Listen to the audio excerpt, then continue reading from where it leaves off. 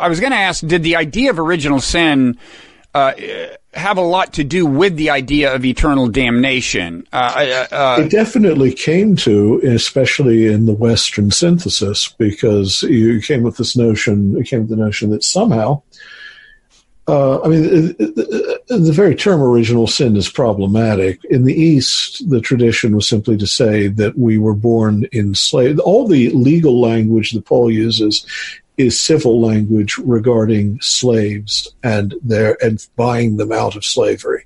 The things that we often see translated as ransom, for instance, litron, just really means the manumission fee for setting slaves free who are laboring under a cruel master or prisoners in the house of death. But in the West, especially, it started to become and became absolutely firmly fixed in the Western understanding of Christianity.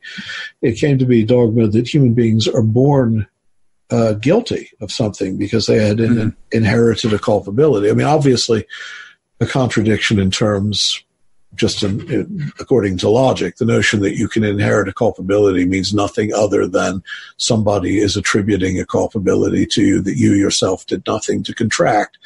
If there were such a thing, it would just be, the ultimate cosmic injustice. But that therefore, everyone is actually born already meriting eternal suffering. It's one of the most colossally perverse ideas ever to arise in the human religious imagination. Mm-hmm. So you mentioned this idea that the language of kind of ransom, the language of, I'm not sure what the word I'm looking for is, but the language of paying off some debt as the path to salvation, right? And if you flesh that out, I gather the idea is that Jesus's death is what paid off that debt. I kind of thought that was part of Paul's theology, but go ahead. Not really. No. I mean, no. There's not a whole lot of talk about debt in that sense in Paul. Again, he uses the language of civil law as a metaphor, which is simply, what did it cost to set the prisoners free? Mm-hmm. What was the manumission fee? That's all he's asking. There's no indebtedness to God that Christ pays, according to Paul.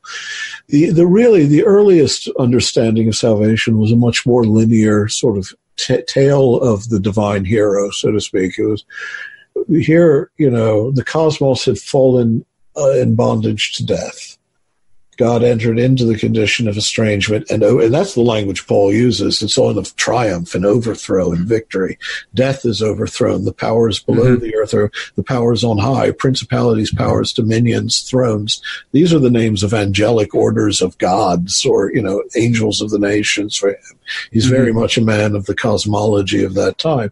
And for basically what salvation is rescuing an entire cosmos that has fallen into bondage to death. It has the fiduciary, the economics of paying off an angry God with the blood of an innocent victim is again a later development, principally in the West, and another of the rather barbaric notions that kind of got entangled with Christian belief.